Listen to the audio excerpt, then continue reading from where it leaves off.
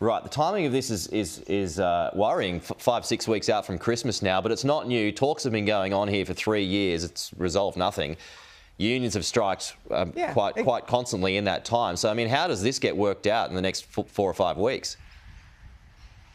Well, I'm not sure about this particular dispute because, you know, we haven't passed those new laws through the Parliament yet, but it is an example of why we need to. We need to give the Fair Work Commission the power to get the parties to sit down at the table, even if they don't want to sit down at the table and work through disputes like this. And we've got, you know, a number of disputes that we're looking at across the country. I think in New South Wales we're looking at train strikes again shortly, another example of where if a dispute becomes intractable, it's useful to have an umpire that can sit people down and force them to negotiate a dispute through. Right. Speaking of negotiations, promising talks between the Prime Minister and President Xi at the G20. Realistically, and again, we might be getting ahead of ourselves here, but when might trade bans be overturned by China? Is there a kind of loose time frame that you might have in mind at the moment?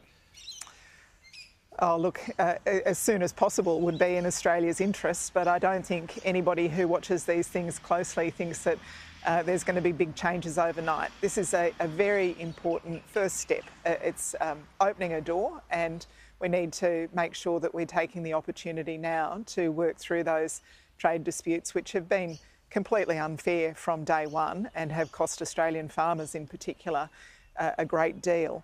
We want to see the trading relationship back on an even keel with China. I'm also very pleased to see that the free trade agreements with ASEAN and New Zealand are being updated at the moment, because it is a reminder that the more diversified our trading partners are, the better for Australia. Just a final one in your wheelhouse here, Tanya, ending plastic pollution by 2040. How are we going to meet those targets?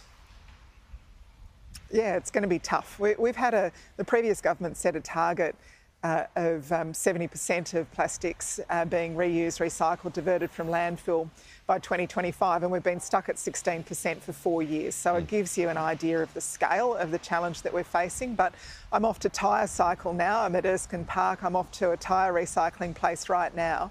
We know that by investing, we can upgrade our recycling facilities. We've got $250 million set aside to upgrade our recycling infrastructure. We'll work with states and territories and with the private sector to collect more of this stuff to stop it going from landfill.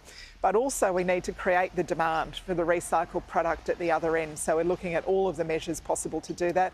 I met with environment ministers from the states and territories a few weeks ago, and we've determined to have better regulation in place by 2025 so we can meet those targets. Okay. Tanya Plibersek, live for us there in Sydney. Thank you so much. We'll talk to you again soon.